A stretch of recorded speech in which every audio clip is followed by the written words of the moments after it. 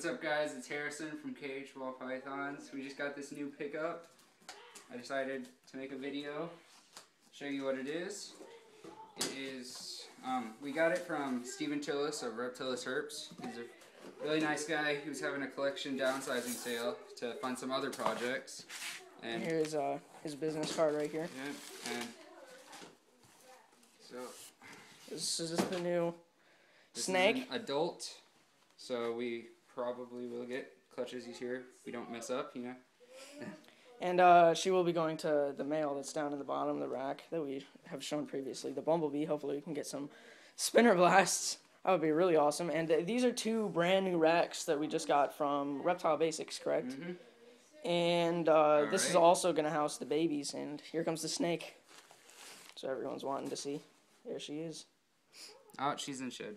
Yep. You see her? Yeah. In shed. Nice looking snake. She's pretty cold though. Yep. Glad we got her out of that as a good looking female. Let's get some pattern.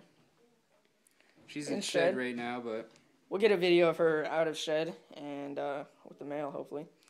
And then let's go ahead and get her set up. Yeah. We can weigh her real fast. Yeah, she is pretty good.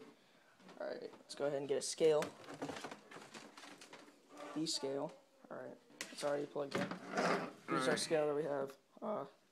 Do you have like a hide or something? Here. We do have a hide, yeah. Just a little too big to fit in the tray that we have. Alright. And then tear.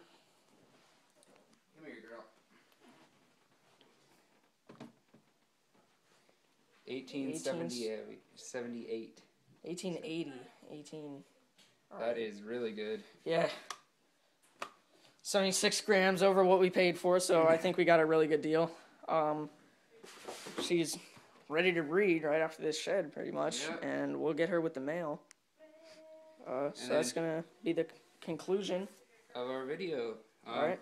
If you have any questions, feel free to contact us. I always love to help you guys.